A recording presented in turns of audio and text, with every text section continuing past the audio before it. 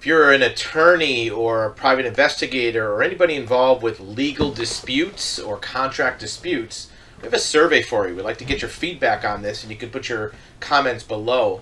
This has to do with any type of conflict that rises to the level of either litigation, contemplated litigation, or other types of dispute resolution.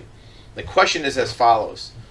If you're in that kind of a conflict, where does mediation come up in the process? And here's your options. Option number one is mediation is never considered.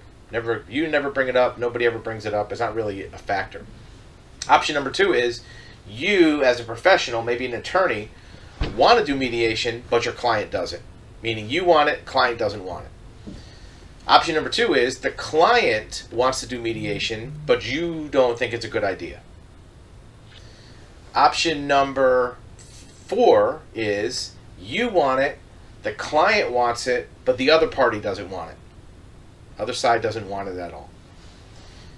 And then if there's other options like, the other side wants it but you don't, or the court requires it, you can put those messages below. But what we're trying to find out is what are the obstacles to a third-party mediator or facilitator to assist with resolution of a conflict, whether it's a full-blown litigation, contemplated litigation, discussions, demand letters, that kind of a thing. Where does mediation come into the conversation? And if it doesn't go to a mediation, why not? Does the client not want to do it?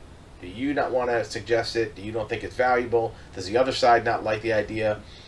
Where does mediation come up? So comments below and thoughts on it as well will be very helpful and much appreciated.